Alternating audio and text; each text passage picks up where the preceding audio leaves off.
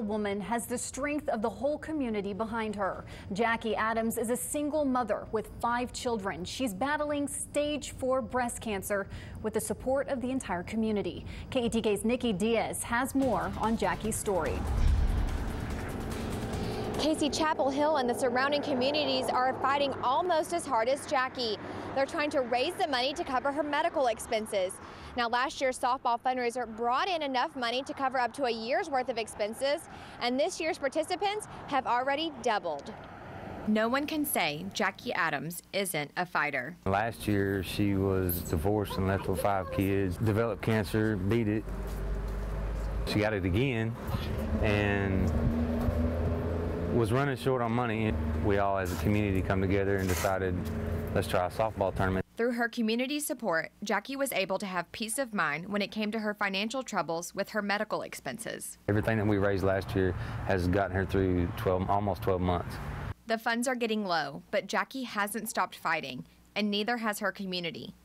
It's time for round 2 of the softball tournament, and this year it's twice as big. Last year we hosted this tournament. We only had 10 teams. We did it in about a week and a half, and we raised over $8,000 last year.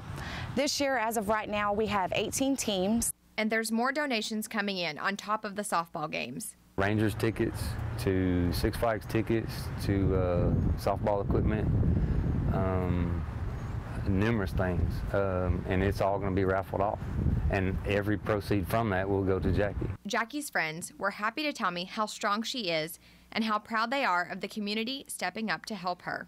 Just the softball community alone, and then you have businesses stepping up and donating and helping out. It says a lot. And as long as Jackie fights, the community will too. So it's double last year, and that just says a lot. I mean, what's it going to be next year? Hopefully this tournament will help, keep her alive for another year. Saturday's events will kick off around 8 a.m. There will be the softball tournament, raffles, concessions, bounce houses, and much more, and 100% of the proceeds will go to cover Jackie's medical expenses. Reporting live in Tyler, Nikki Diaz, KETK News. Nikki, thank you.